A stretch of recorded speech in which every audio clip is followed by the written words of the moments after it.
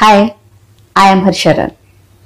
After a discussion or conversation, sometimes we don't find proper words to end it gracefully. Here are some methods. We can end it by saying, "It was great talking. Hopefully, we'll catch up again soon." Second way is, "Well, I'll let you go now. Have a nice day."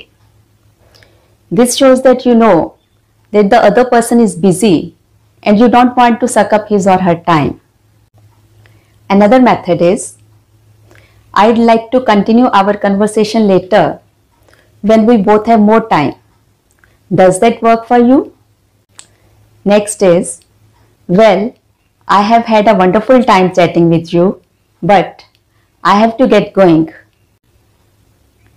Depending on the situation, it can be, "What are you doing next weekend? Here is my number. Call me so that we can make plan about going out for lunch." While discussing a particular thing, you can say, "Can I have your card so that we can talk more about this?" Or you can offer your card saying, "Here is my card. Don't hesitate to get in touch if you need some help." Any one of these methods can be used to make the end of your discussion memorable for the other person. Share this video to benefit your loved ones. Subscribe and press the bell icon to get notifications of the upcoming videos. Thanks for watching. Have a nice day. Bye.